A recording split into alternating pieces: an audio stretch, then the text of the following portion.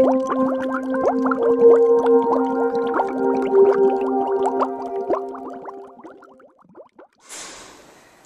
I'm Anna, and welcome to episode 4 of my video blog for Rusalka.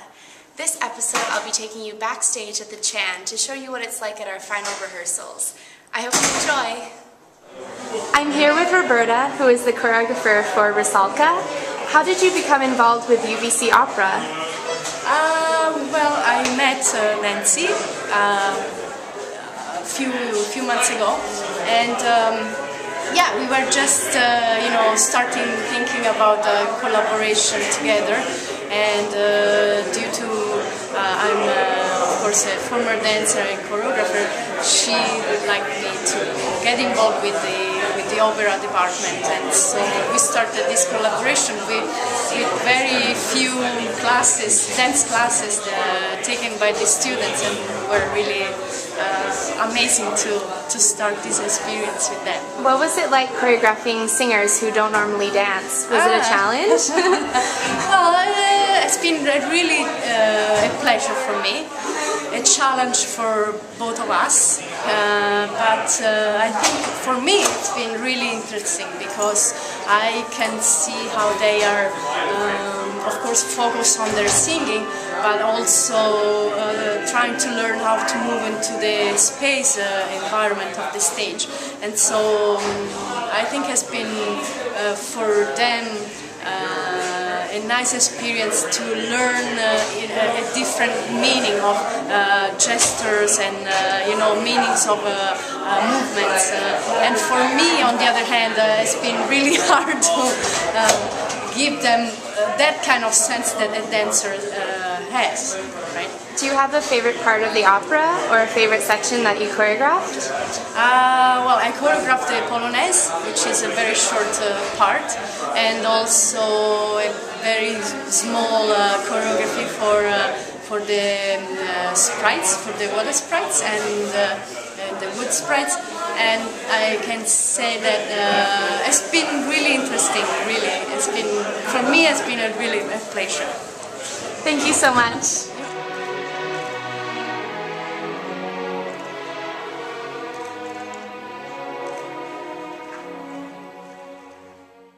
So the process for making rocks is you get a big, huge chunk of solid they're block like this big, and then you, either using a saw, whether that be a motorized saw or a hand saw, you carve out the What do you prefer?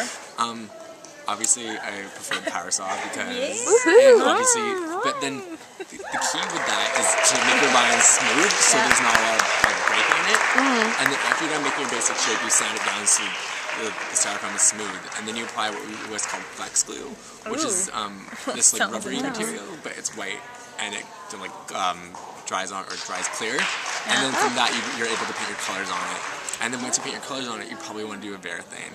And for most rocks, it's a two-tone wet blend of two colors. So you have your darker and then your lighter, and then your speckles on top of that. Oh my gosh! Wow! And then you can do different techniques like adding moss or adding like rust to it, depending on your colors.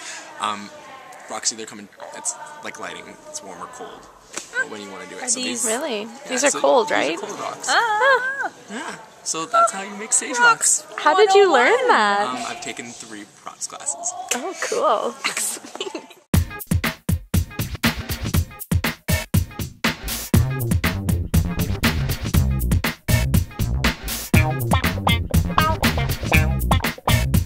I'm here with Brian, who's playing the prince. How did you prepare for your role? Well, 6 months ago I started learning the words, how to read, check, and and then 2 or 3 months later I started looking at the music. I actually want to learn the word before the music. And then after that I started listening to some of the recordings. So you wanna start by looking at the music first, and then hearing the recording later. And then and then lots of coaching and lots of practice, and then I finally memorized it, so that's good. Do you have a favorite part of the opera? My favorite part of the opera, I think, is when I die. You get to just lie there, and you sang everything and you're dead, so you don't move, you don't do anything except breathing, well, kind of, fake breathing. And then you listen to all the other people sing, and you could enjoy the music while on stage. Yeah, that's pretty cool. Have you ever died before on stage, or is this your first time? I was a ghost before, but it was off stage. I see. So I would say this is my first time. Thanks. This is Rebecca. She was just a little stuck in her costume. She's playing Rusalka, as you can see. What's your favorite part of the opera? Well, I do have two parts, but I think my most favorite part is when the prince dies. It takes him a long time to die, and then he finally does. How many times do you have to kiss the prince? Oh, about three times. Do you actually kiss him every time? Yeah, well, like, now that it's a dress rehearsal and then the shows, I will kiss him 3 times, I promise. For the audience's sake? Yes, for the audience. I will kiss the prince.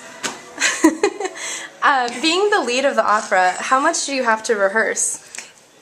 Well, with the UBC opera schedule, we rehearsed quite a bit. And fortunately, actually, in this opera, Rusalka, there's a lot of sort of solo work. So Rusalka doesn't sing really any duets with anyone. So there's a lot of sort of preparation kind of done on my own time and with my teacher and coaches. So, but besides that, I think leading up to the show, every day we rehearse.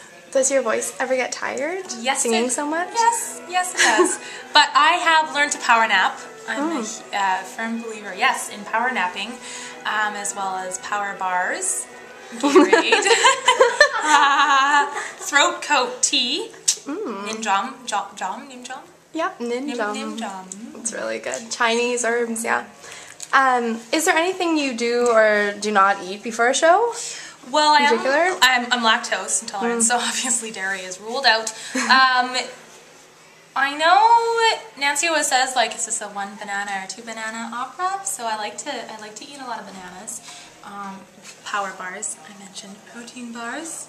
You made me some tofu. I had some tofu. It was lovely. Yeah, it was really good. With asparagus. Yum. Well, thank you very much. Yeah, you're Toy, welcome. toy, toy for Act 2. Thank you. 1, 2, 3.